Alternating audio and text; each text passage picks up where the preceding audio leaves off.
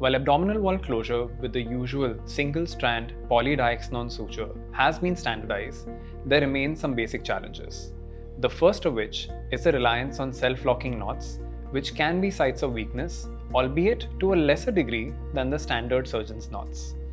One frequently needs an assistant to follow the suture along, maintaining the right amount of traction. Both these can add inconsistency in facial closure. Barbed sutures present an opportunity to address these concerns. I will be demonstrating closure with a STRATAFIX Symmetric device that is made of polydioxanone and is coated with triclosan. It is a delayed absorbable material which conforms with the recommendations of the European Hernia Society. The barbs on the suture are unidirectional and are created using a special process that does not involve making cuts in the suture, which may hamper its strength.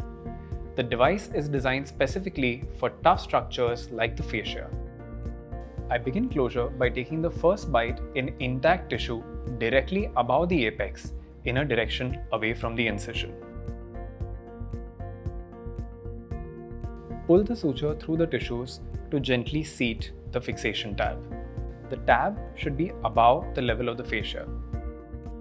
Now take a pass in the intact tissue perpendicular to the initial pass to lock the stitch.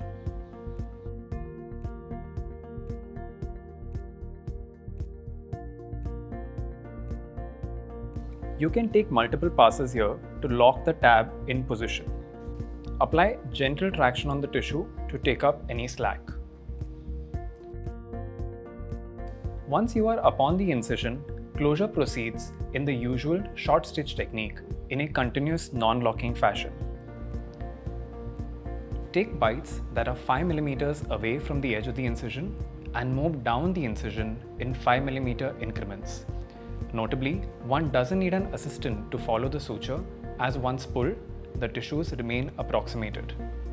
Retain at least 3 inches or 8 centimeters of the device when you are at the end of the incision. Take at least one bite on intact fascia beyond the end.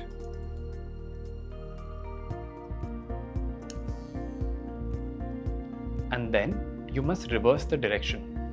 To secure and end the closure, take at least 2 passes in the opposite direction across the incision.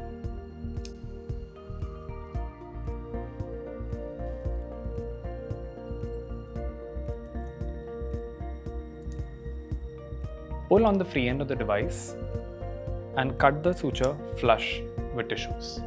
Closure is now complete.